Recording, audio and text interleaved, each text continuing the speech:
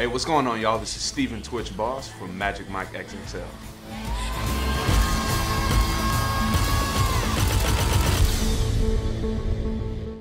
My name in the movie is Malik the Freak.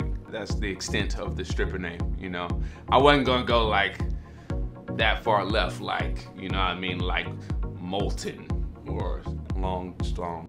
I honestly never thought that I would be playing a stripper, but when I heard that they were doing a sequel to Magic Mike, I felt that I was gonna be a part of it. The conversation with my mother about Magic Mike was, it was an interesting one, you know. My mom and I are close, so I was completely honest with her, like, you know, I'm about to do something that you will not see, you know.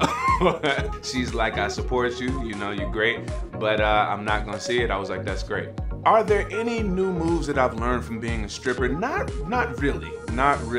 Now, the approach is different. I'm a street dancer. I'm used to, you know, doing street dances like popping, locking, you know, a couple of b-boy steps, things like that. Now, I've never had to do them in a sexy fashion. It's not sexy if a girl feels threatened that you're going to battle her when she's not battling you, when she's actually just sitting down with dollar bills. You know, when she's, yeah, you're trying to get that, but you acting like you're gonna battle. It's not a sexy thing. So I had to lose the battle face and get with the sex face, which sometimes can be the same thing. But I had to find the fine line.